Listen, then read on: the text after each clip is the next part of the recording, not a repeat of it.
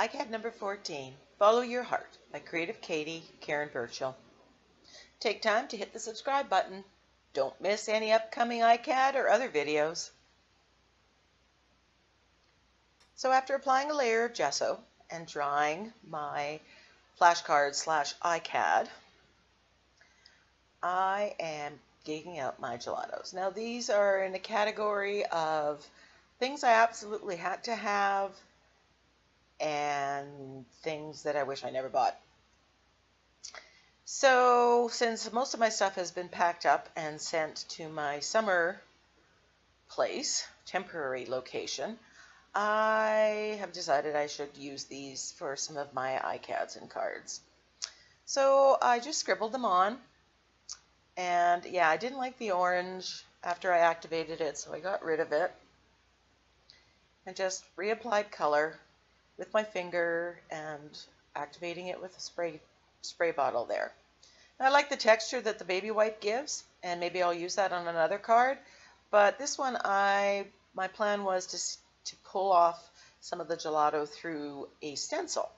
So I reapplied some color to get a dark level of color. Trying to dry it as I move the card just to get some of that movement and visual interest into the card. The card here got very, very wet. I kept drying and adding more color, and what happened was the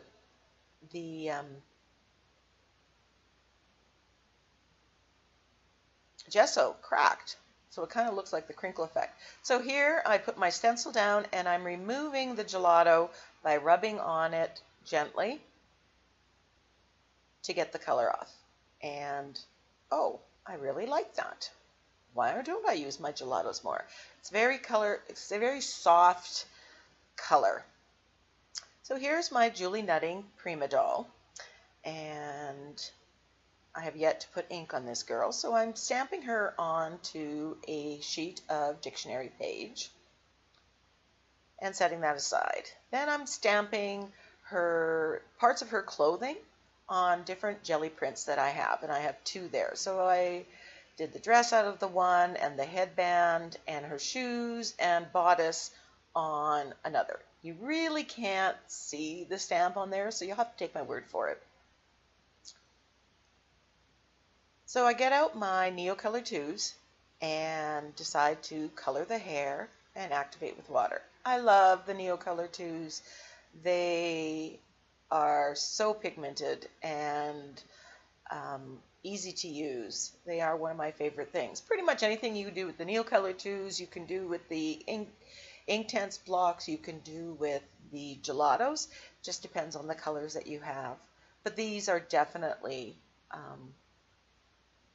a higher grade than the gelatos. So I used my Inktense blocks there, and I'm not sure what color it was. It's kind of a skin tone, but it's a little darker. And then I used my Neocolor 2 in white to lighten it. So hopefully I get some shading just because of the 2 colors that I put on. And actually blending the 2 different products, no problem at all. Worked wonderfully well. Before I would always take an Inktense block in white and do it. I like this procedure better. So again, many ways to get to the same end result. So, you know, look at what you have in your stash. Don't necessarily go out and buy. A lot of products will do something very similar. So now I'm paper piecing all the fussy cut clothing, and I'm applying it with gel medium.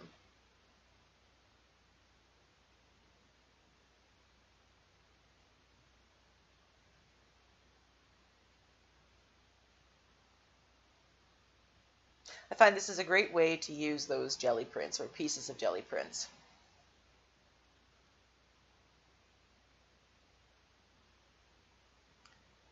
And I even did her shoes, which, well, you'll see later.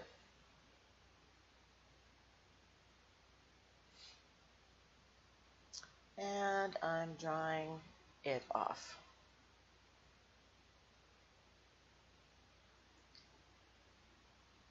After fussy cutting it, I am looking at some things in my stash that I have, some sentiments on sentiment stickers that I just got at the dollar store that I bought and basically stashed and never have used, so as my goal is to use them.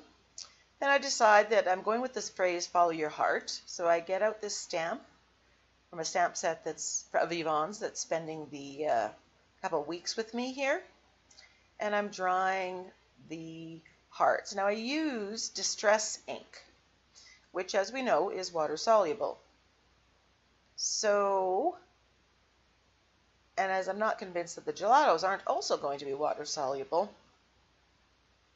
I get out my Spectrafix. Now Spectrafix is a 100% safe, non-toxic sprayed fixative. And since I have real sensitivity issues with smells, this is what I've purchased. I got it at a sale at my art supply store. And yeah, there was absolutely no smell, no side effect at all.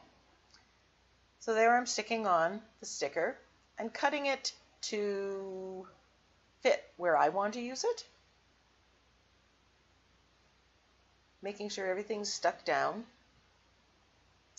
Now I have my Stabilo all pencil, but this one is in blue, another find at the art supply store. They had them in multiple colors. And since I do a lot of dark blue and I like edging with blue, I thought this was the perfect time to get one of these. So I'm just activating it with water, going around the doll.